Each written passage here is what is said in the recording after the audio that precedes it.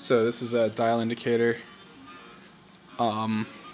It's showing 0.0001 inches.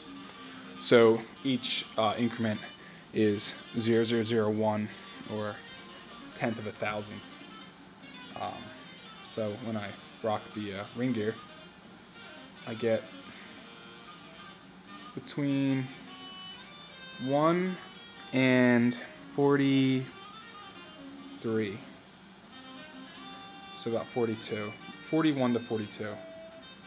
0.0041 to 0.0042, which is within the specs of what I've found online. I think I could set it tighter,